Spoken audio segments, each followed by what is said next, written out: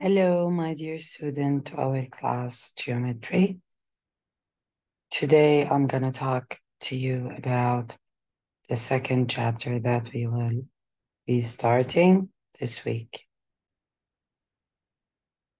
Topic 2 is about parallel and perpendicular lines.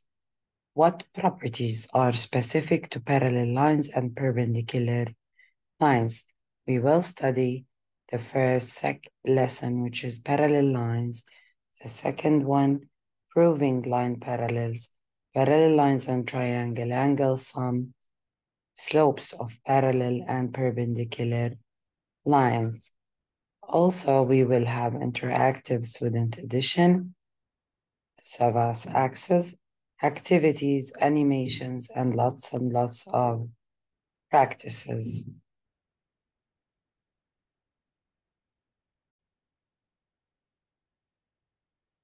Lesson 1, we will learn what angle relationships are created when parallel lines are intersected by a transversal. What relation do they make? What do we call them? Alternate interior, alternate exterior. We will talk about also um, same side interior angle, alternate interior angles, corresponding angles, alternate exterior angles. All of these, we will study them in details. We will solve, as I told you, lots of examples that we will go through. I hope you will understand it, know how to practice it. Yeah. Lesson 2.2 is about proving lines parallel.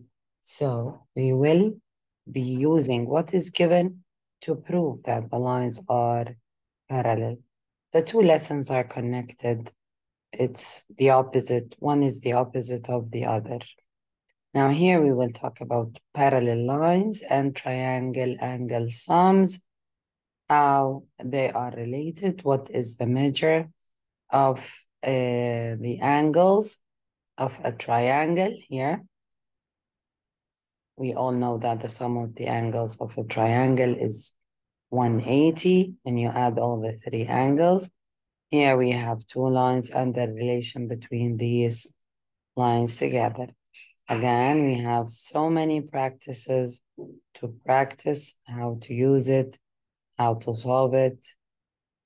And at the end, we have the topic review to stress on our understanding and to practice it more, to be ready for our external exams.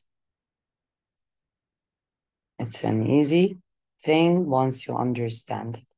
Have a good day, everybody.